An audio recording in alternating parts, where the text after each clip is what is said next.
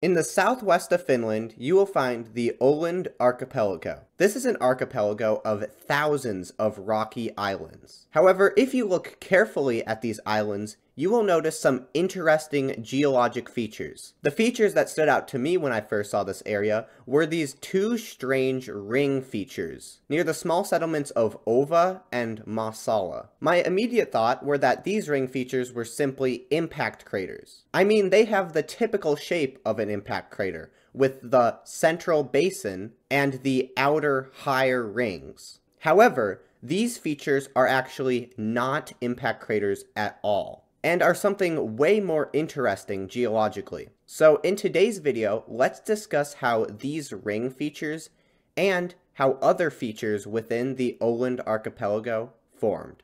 So the first step in creating these ring features is an uplift known as the Sphicofenian orogeny. And this orogeny took place all the way back 1.92 to 1.76 billion years ago. This is a very ancient orogeny. Before the Sphicofenian orogeny took place, we had the supercontinent of Lauroscandia. This was, as the name would suggest, a combination of parts of Laurentia, or parts of modern-day North America, and Scandinavia. Specifically, it was comprised of some cratons that are still around even today. Cratons are very old but stable sections of crust. Think the Canadian Shield. However, in our region, we had the Karelian craton, a 2 to 3 billion year old craton comprised of granite and greenstone. However, starting around 1.9 billion years ago, things would change. This supercontinent began rifting apart. What this did is create two different subduction zones. It created the Torn Gap Mountains of Labrador, Canada that are still around but heavily eroded today, and it also created our Sphicofenian orogeny. This Sphicofenian orogeny is what is known as an accretionary orogeny. The process of accretion sees crust breaking off the oceanic plate, and that crust then being added to the continental plate. And what this does is add a lot of new material to the old continental crust. This is exactly what happened in the Sphicofenian orogeny. During this orogeny, we saw several different volcanic arcs and microcontinents collide with the Karelian craton and then be accreted onto it. What this did is greatly expand the continental crust off of the Karelian craton, and it also greatly thickened the crust to around 65 kilometers. For context, the average continental crust is around 35 to 40 kilometers. As this material was breaking off of the volcanic arcs and microcontinents, it would get metamorphized, and it would become the underlying country rock or the native rock to the area, specifically gneiss. However, it wasn't this orogeny which formed our circular features. Instead, it was post-orogenic processes. After the orogeny, from around 1.81 to 1.77 billion years ago, we saw the crust extending instead of thickening. This extension created a period of magmatism. It is this magmatism which formed many of these features in southern Finland and the Åland Islands. However, there are actually two different processes which have formed different rings. This first period of magmatism created 14 of these ring features, which spans across a lot of southern Finland, not just the Åland Archipelago. So what actually are these features? Well, they are known as igneous intrusions.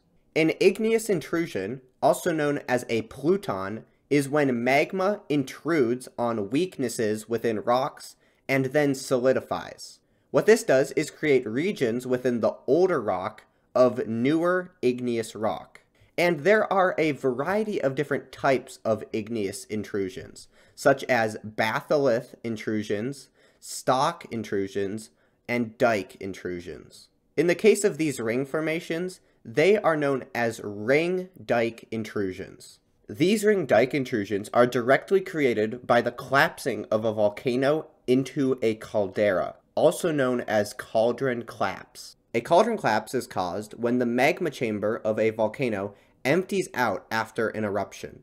This causes a block called the roof block to fall down into the magma chamber. And the magma that is in the chamber will usually go back up through the ring fault where the roof block fell, and eventually it might even reach the caldera, filling it up and forming a lava lake. So let's take a look at a specific example of ring dike creation in one of our Åland intrusions. This is the Ova intrusion, and it is definitely the most obvious intrusion within this Åland archipelago.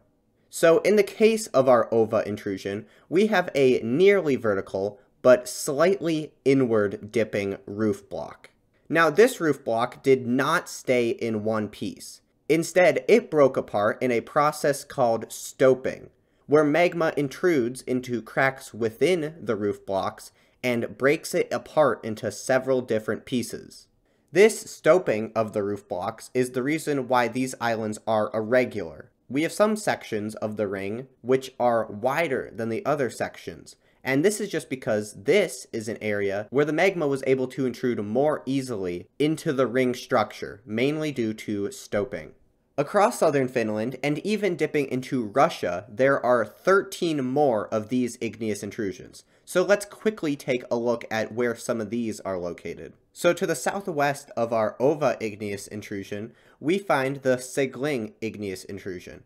And while it is harder to spot, it actually becomes obvious if you see the circle that it forms. And this is much smaller, and as you can see, it forms less of a ring pattern and more of a filled circle. There are 2 more of these igneous intrusions within the Åland archipelago, however they are not visible today. The final 11 are found in southeastern Finland and Russia around Lake Ladoga. But you may have noticed that I haven't even mentioned the Masala igneous intrusion, one of the 2 that I pointed out right at the start of this video. So why is that? Well, it is because it formed in a completely different magmatism to the 14 I just mentioned.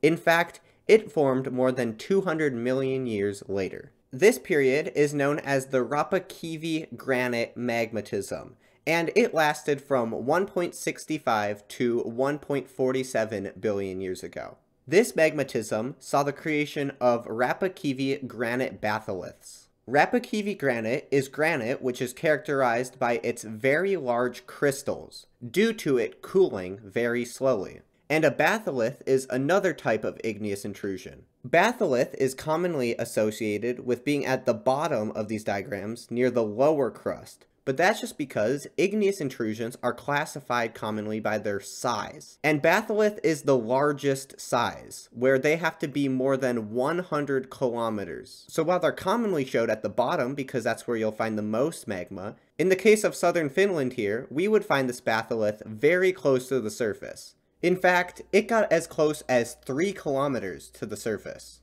This created very large regions of batholith. The areas you see in white on this map are the Rapakivi batholith. So as you can see, it is found in 4 different formations, with 2 of these formations being in the Åland Islands. One of these batholith intrusions formed Åland Island itself. And by the way, if you're wondering what this somewhat circular lake is, this is actually an impact structure. And the other regions of batholith formed this Masala ring and also the Vima batholith, this circular region here. This Vima batholith is very interesting because it formed in the same cauldron collapse process that I mentioned for the Ova intrusion. This means that there was a volcanic roof block that was almost 15 miles wide that sunk down into the magma, and over top of this roof block, the magma would slowly seep in and fill the area. And I just think that it is very cool that this Vima intrusion, which I didn't even notice at first, formed in the same process as our Ova intrusion. But this does bring us to the Masala ring. And again, this formed in the same way as Ova and Vima, where the caldera collapsed and magma filled the edges. So that is how all these ring features formed within the Åland Islands.